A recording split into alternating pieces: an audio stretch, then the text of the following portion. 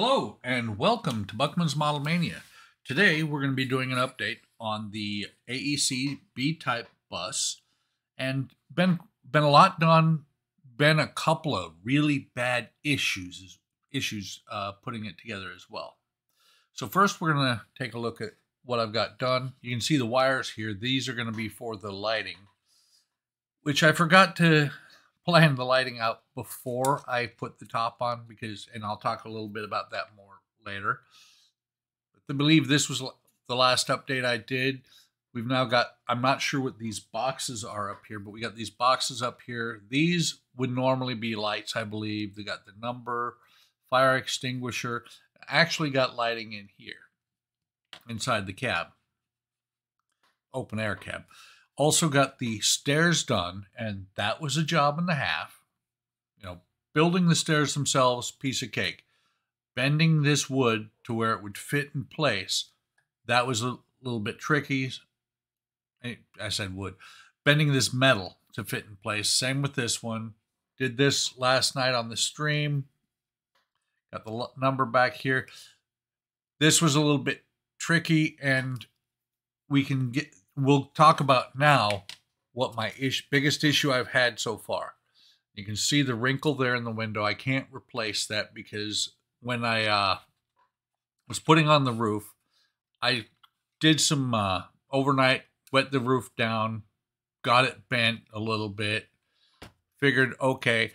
And then when I put it together on one of the HTM live streams, and I heard a pop, and I wasn't too concerned. I put the clamps on just like I had before until I looked at the back here, and both of these windows, all four pillars were crushed. You can see there, that one's a little bit broken. This one's broken and twisted. This is broken.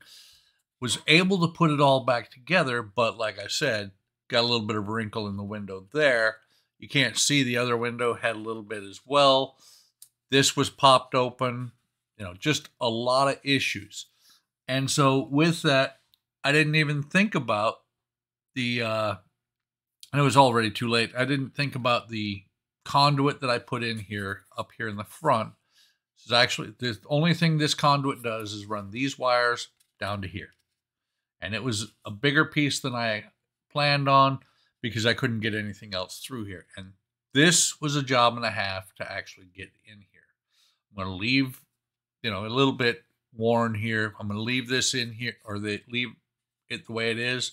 I think it gives a little bit of character, but it was an adventure getting this thing put together, and not a good adventure.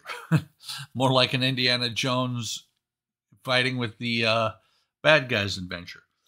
But I have got it together, and you can see I've got wires sticking out in 3 spots. Those actually work. And actually this brass rod here, when I bent it last night, it was too short. That's why it's a little bit leaning. Can't help it.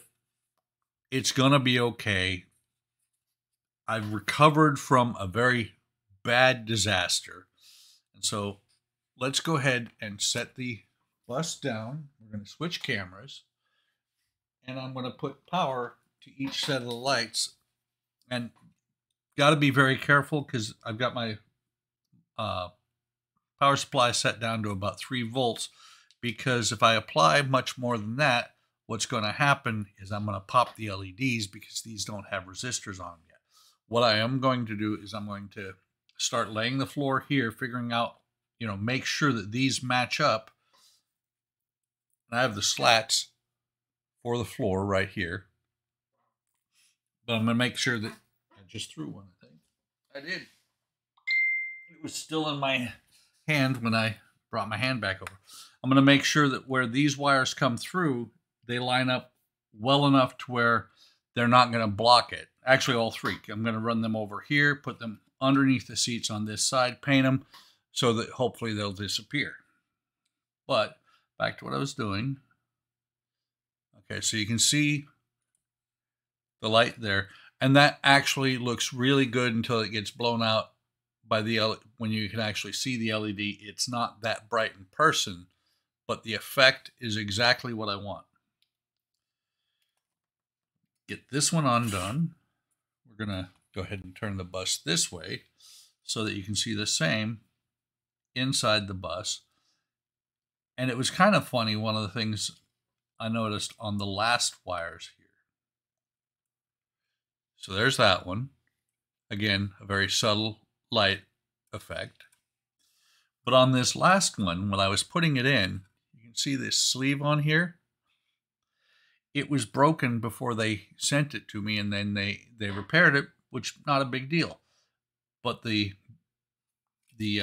negative lead broke off while I've been working with it. So a little bit of work to do on there, but she's coming along.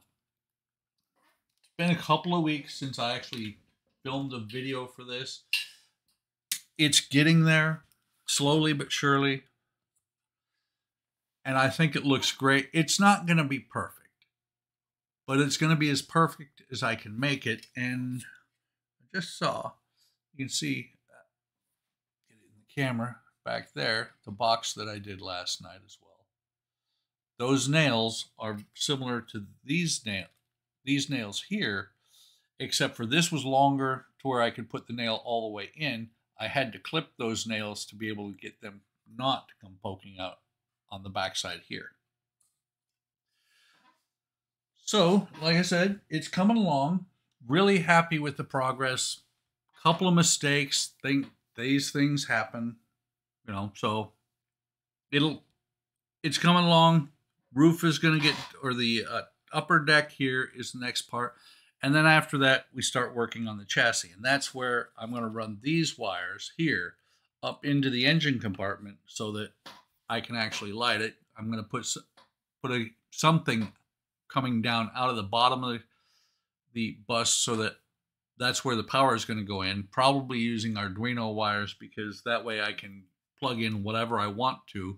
I usually, when I get the model display room set up, I'll set up something so that I can use a single power supply to run multiple models.